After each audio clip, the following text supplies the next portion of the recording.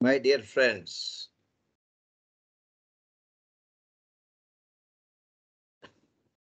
we are in the topic of generator protection. It is quite lengthy and quite complex also, as we have been seeing that the earth faults and line faults are also to be protected separately. I mean, single protection cannot sense both the faults. Similarly, there can be faults in the rotor. So before we talk about abnormalities, we have to talk about the faults in the rotor also. Very rare, however, because rotor is a single piece rotor, as I was telling to you, because the rotor is rotating at the speed at which the rotating magnetic field rotates. Therefore, the slip is zero. Therefore, there are no circulating eddy currents in the rotor. And therefore, you see, there are no eddy current losses. There are no iron losses. Therefore, rotor need not be rather laminated. And it would be difficult also to laminate the rotor because it is rotating at very high speed, 3000 RPM, a very big mass. And again, it is machined because you see that there is to have slots, and in the slots there will be conductors. And when the rotor is rotating at 3000 RPM, the conductors will tend to go out. Therefore, they are kept in place by special kinds of wedges. And there is a quite much of centrifugal force on the wedges. And the winding is a closed winding. There are only two terminals coming out, and you are giving it a DC current because you have to produce a DC flux. It's a unidirectional flux you have to produce. And the interaction of flux and torque produces the EMF. And if the circuit is closed, the current is passing. But you are producing a large power, 210 megawatts or 500 megawatts, means for 210 megawatt generators itself, the DC current is of the order of 500 or 600 ampere. In the generators which are using slip rings, you see, it may not be possible to pass 500 ampere through one pair of slip rings.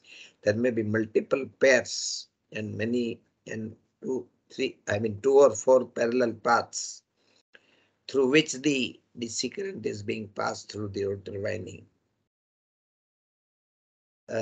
Thus, the possibility of failure of insulation and rotor is mounted on the bearings, thrust bearing on one side and the journal bearing on the other side. These bearings are grounded. Therefore, if the insulation between rotor conductor and rotor core fails, then there can be an earth fault, which is very rare incidence. But you see, a protection engineer cannot take for granted any rare incidents also because it is costly. The damage is costly, and the time spent in repairing the rotor is also costly, because you see, rotor will be required to be taken out, and to take out the rotor is not an easy job because generator is about 5 meters long, and from 5 meter long generator, using the crane, you have to take out the rotor and then repair it. And then once again, when you insert the rotor, you have to roll the rotor, and you have to check up the dynamic balancing. You see the space, the gap between rotor and stator should not vary, should remain constant throughout the rotation at 3000 RPM. So this dynamic balancing is done by very specialized persons. In OCA Unit 5, I had seen people, because the generator was Russian make and people from Russia had come, and because they are Russia is a cold country, they were working at night because working at day would not be possible for them. So if rotor earth fault occurs, it is quite time taking. So how the rotor earth fault protection is done? See, very important first thing is, you see there is a field winding. Field winding is supplied through the exciter. Exciter is a DC machine which is mounted on the same shaft as generator. So it is also rotating and it is generating DC current. And through the field breaker, it is the DC current is given to the field winding. So if there is an earth fault, you cannot use a CT to step down the current of 500 ampere to 1 ampere and check that earth fault, sense that earth fault, because in DC, transformation is not possible. So rotor earth fault protection becomes quite complex. One of the schemes that can be used is this, that people use a selector switch which has 4 positions: rotor first earth fault, balance, test, and rotor second earth fault. It is shown like this in the drawing, but it is a rotary switch and it is mounted on generator relay panel in the control room.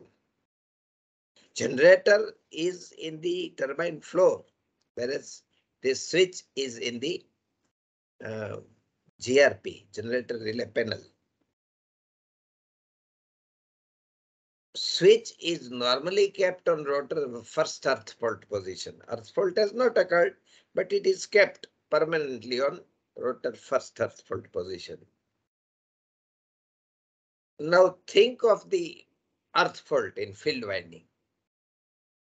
You see, if the earth fault occurs in the field winding, it has no effect because there is no return current, because field winding is not grounded anywhere. You see, stator winding was grounded, so first earth fault also had a meaning. Whereas here, the first earth fault does not carry any meaning. It does not carry any current path, and therefore generator can keep on running for years together if second earth fault does not occur. If second earth fault does not occur.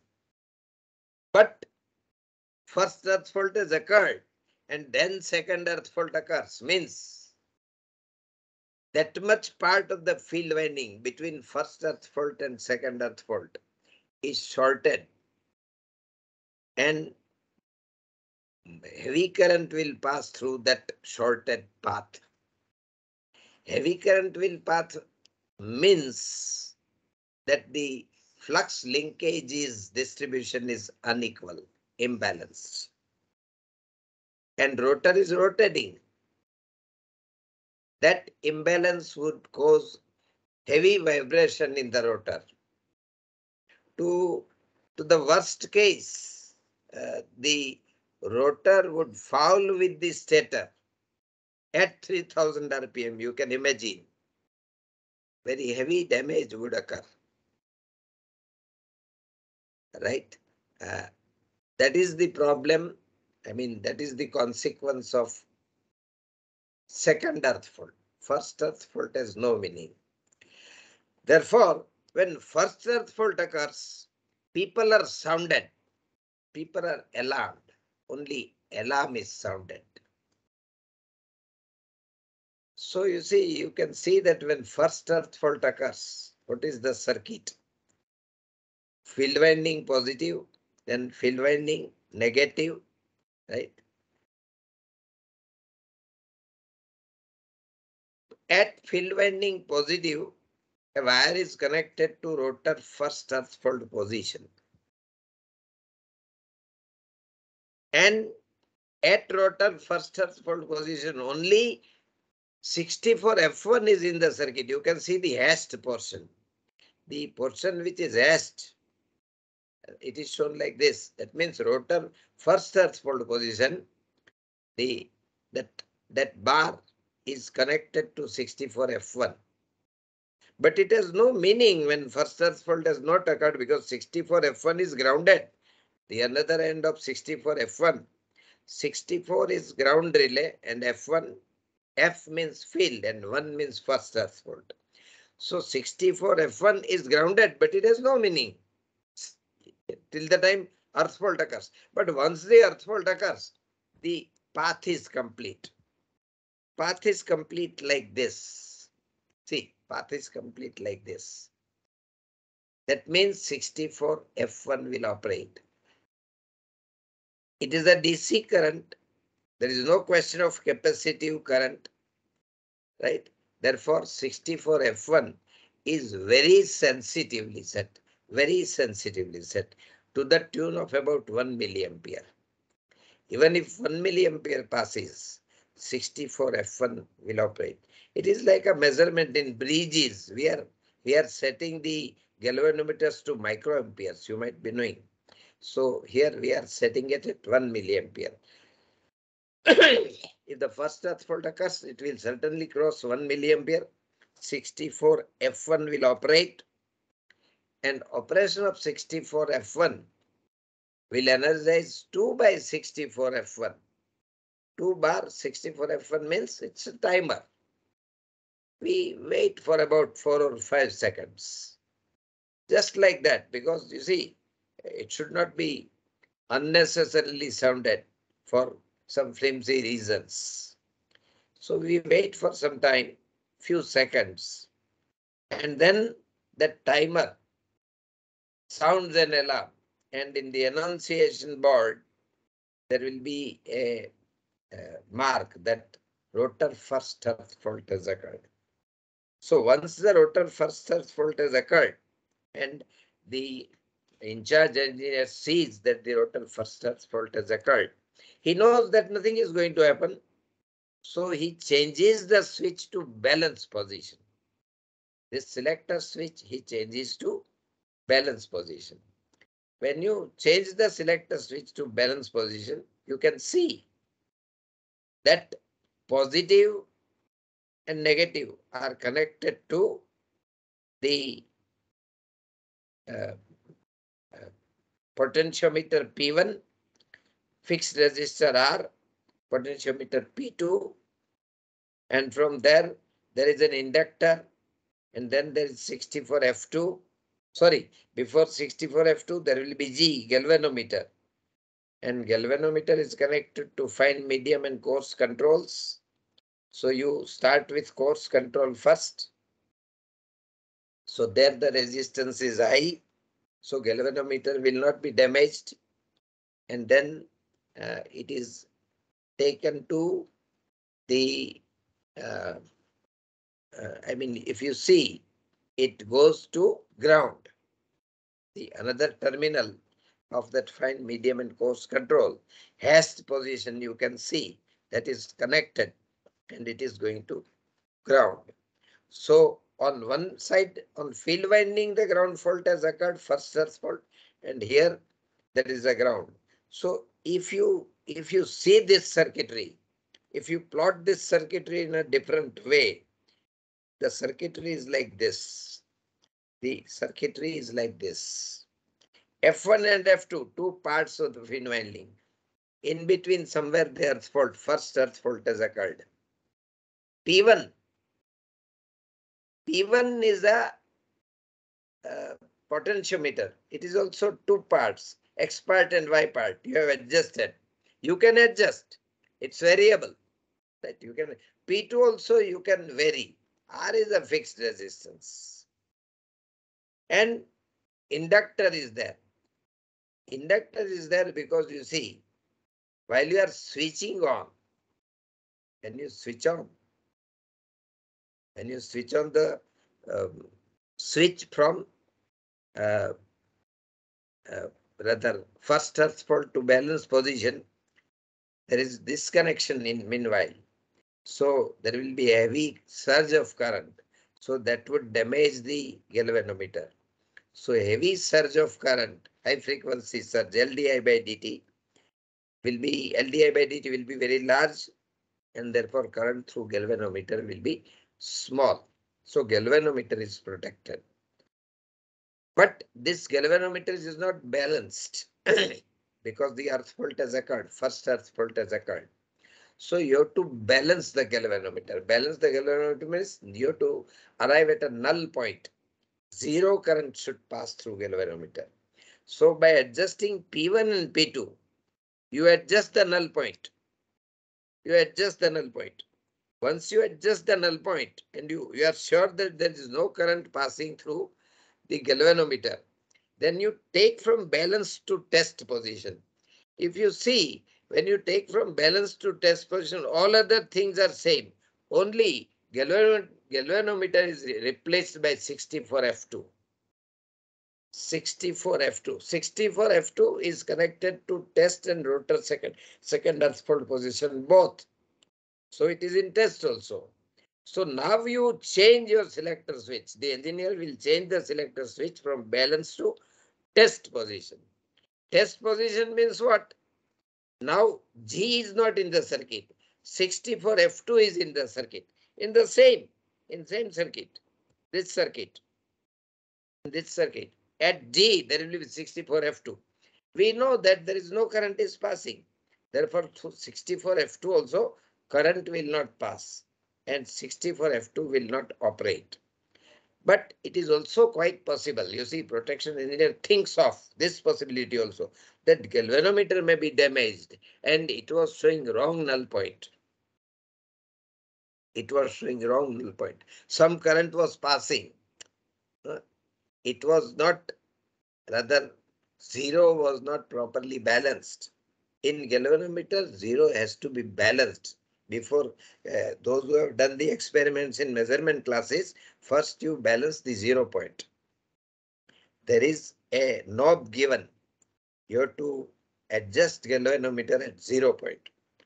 With no current passing, you have to adjust at 0 point. If that is not done, and then 64F2 current will pass. So 64F2 will operate. But protection will not operate. Protection will not operate because 64F2 will give the trip command only on rotor second earth fault, not on test position, because the HEST portion in DC control circuit, once again this HEST portion is there. So in test position, you are simply testing whether 64F2 operates or not. You are just checking. And then you take to rotor second earth fault position. Now second earth fault has not occurred. Therefore 64F2 will not operate. 64F2 will not operate. 64F2 will operate only when rotor second earth fault. And 64F2 is also set at 1 milliampere, a very sensitively set. 64F2 will immediately, instantaneously, it's a very fast one cycle relay. It will immediately operate and initiate class A trip command.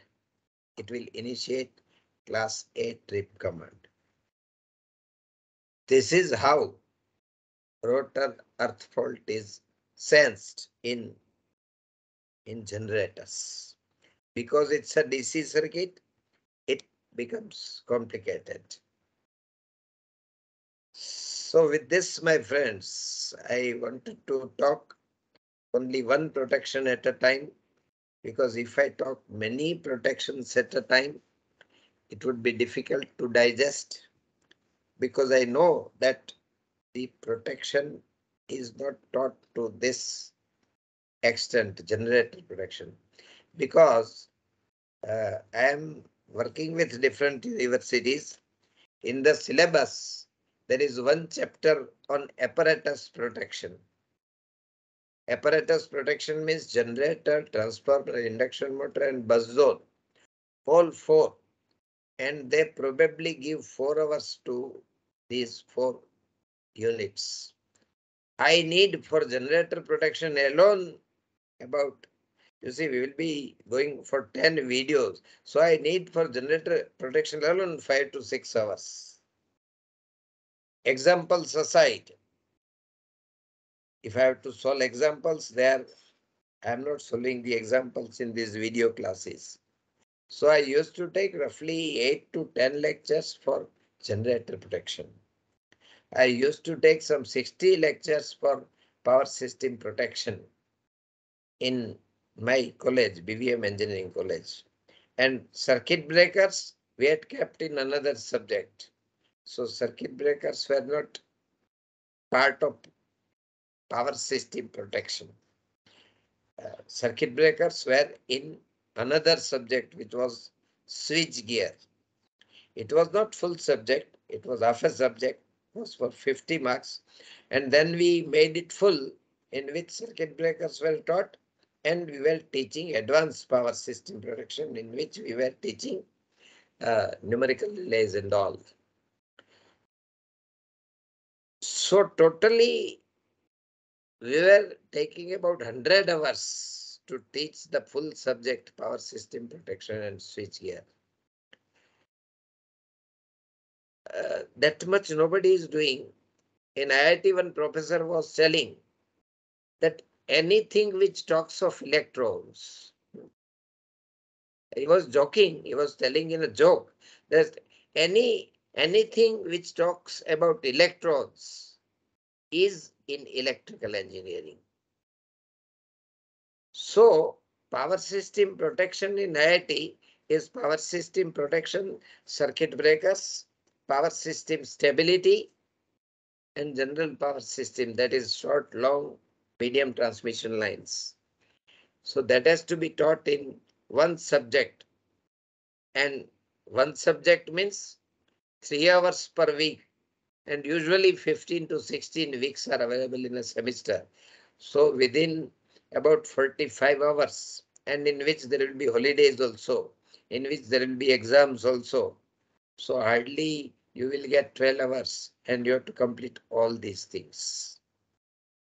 So to learn industrially, what is generator protection, what is transformer protection, quite a long time is required. And I have no limit of time. We are private people, so I have no limit of time. So I'm trying to go into the details of generator protection. Probably many of the viewers might not have learned to this tune. And if you learn, you might be needing also. Some friends are working in generator. Once I've started generator, I'm getting many comments that it is very good that you have started this topic, because we are working with generator. We are working with commissioning of generator. We are working with operation of generator. And we are not knowing these concepts. People are doing work. That's okay. Doing work means somebody teaches that if this happens, you have to operate this switch. That is different thing. But then why you are doing this thing? What is the reason? What is the concept behind that? That people are not knowing. So that I'm trying to do, that I'm trying to share with you. And if you share to, if one person who views shares to at least 10 other persons, then it will multiply. Then it will go to many people in the world. It is difficult by one person to meet 1 lakh or 10 lakh or 1 crore persons who really need the knowledge. So through this medium of YouTube, Adapt Me is coming to you. So please stay tuned with Adapt Me. Please subscribe our channel. Please like the videos. And most important, please share these videos to as many technical friends of yours, so that people know what is really power system protection. So we are in the generator protection. Rotor earth protection is complete, and then we will start with abnormalities. Till then, my friends, thank you so much for hearing me patiently. Very short video, probably hardly 20 minutes. Will not take good long time. Please go through the whole video. So thank you so much and goodbye.